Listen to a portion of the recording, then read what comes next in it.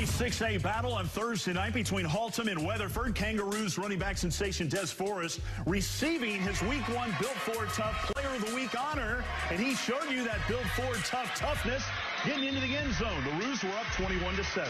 But the Buffaloes were not to be denied. Running back sensation Kenneth Cormier Jr., a one-man wrecking crew scoring 4 touchdowns, 199 yards on the ground. It was a 7-point game. The ensuing possession, Vanderbilt commit Ken Seals, he was dealing 369 yards through the air. And check out Nicholas Schweikel. Look at that stiff arm.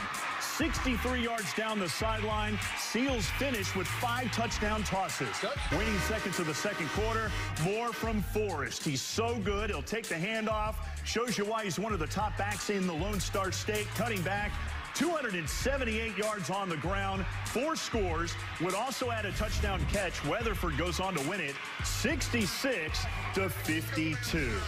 And what do you know? The Kangaroos have invaded us in the studios. Head coach Billy Mathis, great to have you here. And a rare moment where we've actually stopped Des Forrest for an interview. Superstar quarterback Ken Seals there on the end. Well, Coach, talk about this win. You know, Haltom kind of had your number the last couple of years since you've taken this job. How'd you get it done, and how big was this for your guys? Oh, we got it done just by pure grit. You know, the guys worked hard all week. We were on a short week. Coming off from San Angelo last week, Haltom had a bye, so, you know, we knew we had to go out there and we had to turn it around quickly, you know.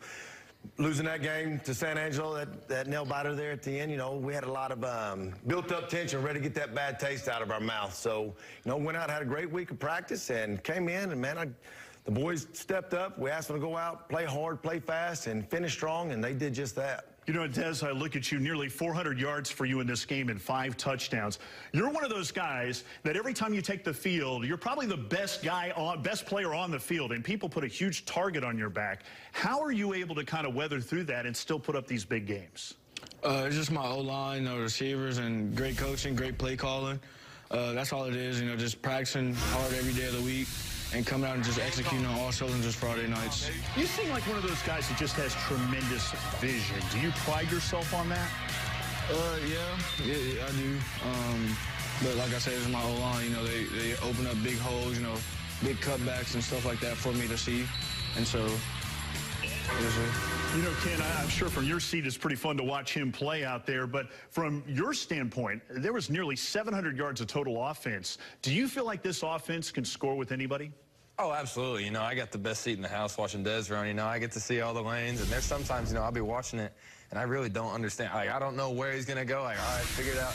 And then he just takes off and he starts running. But I feel like the weapons we have on offense with him and me in the backfield, our receivers, the offensive line that we have, I really don't think if we're on our game, we're in the zone, and we're, you know, running and doing what we know how to do, I really don't think there's a defense that can keep up this. With all those weapons, it almost seems like it opens things up for you in the passing game. Oh, absolutely. I mean, you know, that was kind of the problem we had last year, I feel like, is we didn't really have too much to complement, you know, our offense. And so this year, I mean, it's a completely different dynamic. You know, we're going to throw it over the top, and whenever you start backing those guys off to go cover our receivers, Des is going to run right up the middle. I mean, as a defense, there really isn't much you can do against an offense that, you know, the type of offense we have. I mean, it is very effective for what we're trying to do.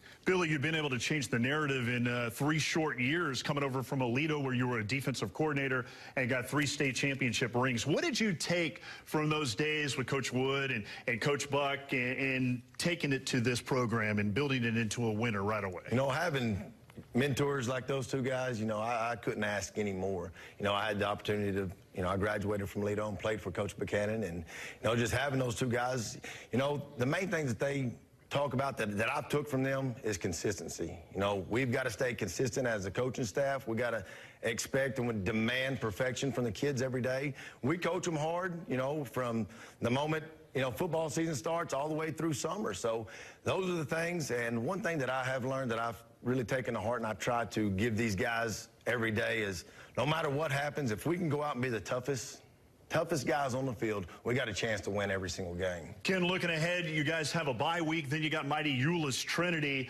You're in that crazy district where you travel all over the place. You got to get in a bus for like 300 miles to go see St. Angelo Central. How do you navigate through this, and how tough will Trinity be? I mean, they're a good football team. They've had great teams in the past, you know, but we played them last year.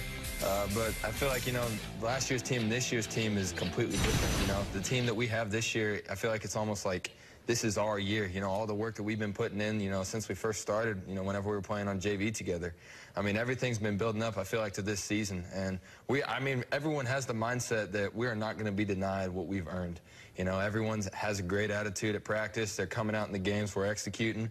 And so, Trey's got a great team. It's going to be a great game, but I'm excited to face him. We'll look forward to seeing that. Now, I noticed the PA announcer had a little fun with your name. They were calling you Des Bryant throughout the game. Now, you dominate like Des did back at Lufkin High School. How much have you enjoyed the attention? Let me go ahead and tell you how much he enjoyed the attention. He loves the attention. He absolutely loves the attention. He does. He deserves all the attention because he's earned every bit of it. I really do enjoy it, especially from coming from the little kids in the community. They make me who I am on and off the field. They make me want to work harder just for them. Not to let them down on Friday nights. And the fans, my family, it's crazy. The love is ridiculous. I love it. Well, we enjoyed seeing you guys play and continued success. Thanks so much for coming in, guys. Thank you.